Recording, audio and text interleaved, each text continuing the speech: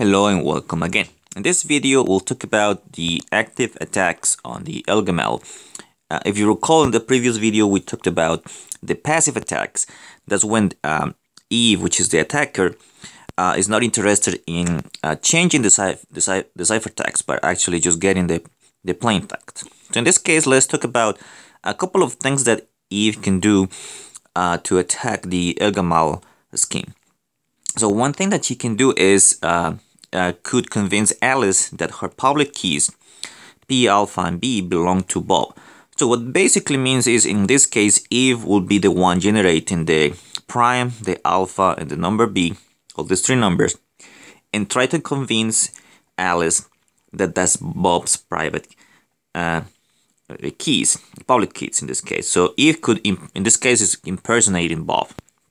So basically what that means, if you recall with the Elgamal is, so the Elgamal, the first phase of the Elgamal, Bob is the one who does the setup, which is basically, he's going to publish P, alpha, and B. P is the prime number, alpha is the generator, and B is another number that is computed from alpha, doing a modular exponentiation.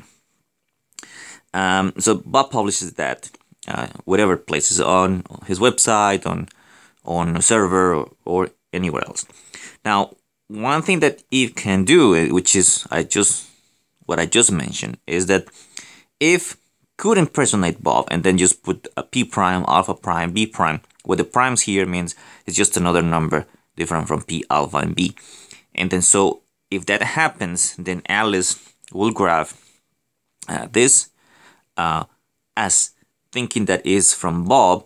And so she will do the encryption, send the messages, and of course Eve will just get the plain text because she has all the information for decryption. So that would be pretty bad if Eve could do that, if the attacker could impersonate Bob.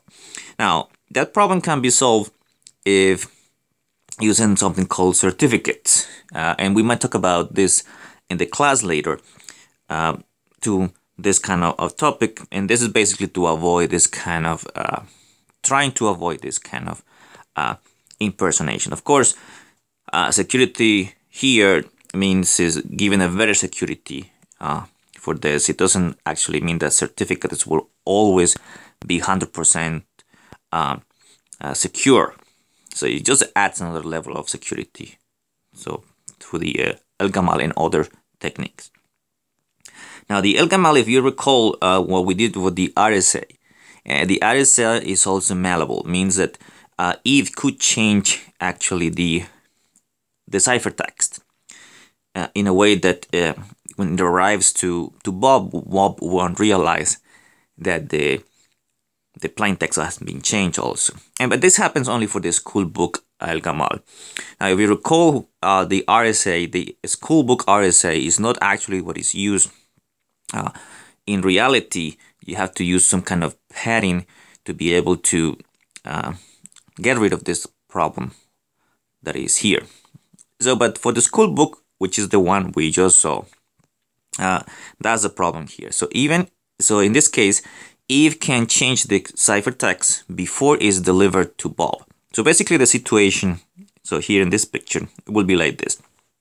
So Alice will send the ephemeral key and the ciphertext Y, which is what it's sent through the channel when you use an encryption by the Elgamal. So Eve will intercept that couple of things before it gets to Bob. So Bob doesn't get this pair of things. So Eve intercepts this and it's gonna change the message in the following way. The ephemeral key is gonna stay the same, but she's gonna multiply the ciphertext by some positive integer s. So in reality, what Eve is doing is just changing basically the ciphertext. And that would be pretty bad, for example, if this was kind of a money transaction. If Y was the amount of money, then Eve could easily change that like twice or 3 times or whatever the number it is she wants to put in there. So she can transform the ciphertext there. So that's basically what I wrote down here. So Eve intercepts this, multiplies the ciphertext Y by a positive integer, and sends the changed ciphertext together with the ephemeral key to Bob. Now the ephemeral key is not changed in this case. There's no need to change it. So when Bob gets that this message that was changed by Eve, Bob is now going to compute the share key, which is what he has to do the decryption. And remember what that is you take the ephemeral key to the exponent b, and this is the exponent that Bob computed. This is a random number between 2 and b minus 2. And that's how you compute the share key. And the reason he has to do that because that share key is used for decryption. So remember, the decryption is you take the ciphertext, which in this case is s times y because this was changed by Eve. But Bob doesn't know that. Bob doesn't know that it was changed. So for Bob, this is just y. But in reality, is s times y because it was changed by Eve. So Bob, what he has to do is, remember what he does is he takes this ciphertext and multiplies by the inverse of k modulo p. So I will say sy times the inverse of k modulo p. But remember the y here was the ciphertext. Now I can use associativity and just say this is the same as s that multiplies y times k inverse, because this was the original ciphertext. Now Bob doesn't know that this is happening. Bob just does the computation. He doesn't know that it was changed. And so when you do this, then of course you get the plain text x, but you still have the factor of s in there that was introduced by Eve. Bob doesn't know that, but it is there. So Bob receives the modified plain text s times x, which is of course not what Alice intended. Alice intended to send x, but Eve modified the ciphertext in such a way that when Bob receives it, then it's multiplied by s. Now, of course, Bob doesn't know that at this point. So now the problem of this malleability here, which is changing in the final effect, will change the plain text, will be pretty bad here. Of course, if you could do that. Now, this problem is again solved in practice using pattern, which we will see later in the class. But so this here happens only for the schoolbook Elgamal. So in reality, this is not implemented in real life like this.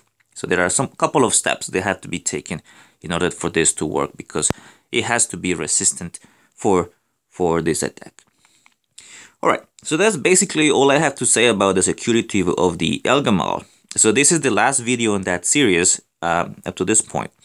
So in the next video, we'll talk about another interesting facts about applied cryptography. So I'll see you in the next video.